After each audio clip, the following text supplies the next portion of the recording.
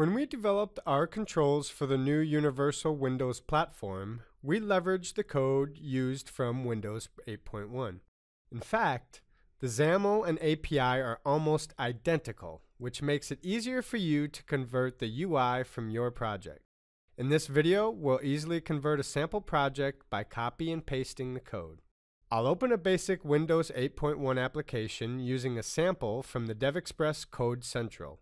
It contains references to the DevExpress.core and DevExpress.visualization assemblies.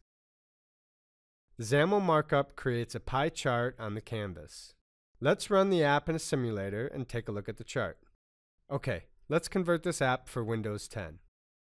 First, I'll create a new Universal Windows blank app and name it pie chart.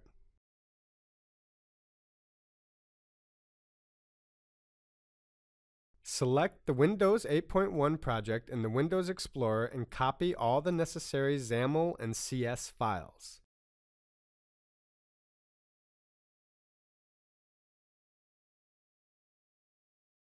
Now just paste them into the newly created Universal Windows Platform project, overriding the existing files. The code should work in a Windows 10 app without any modifications. The only thing we have to do now is add references to the required DevExpress assemblies. You'll find them in the Universal Windows Extensions category. Okay, let's run this app and take a look at the result.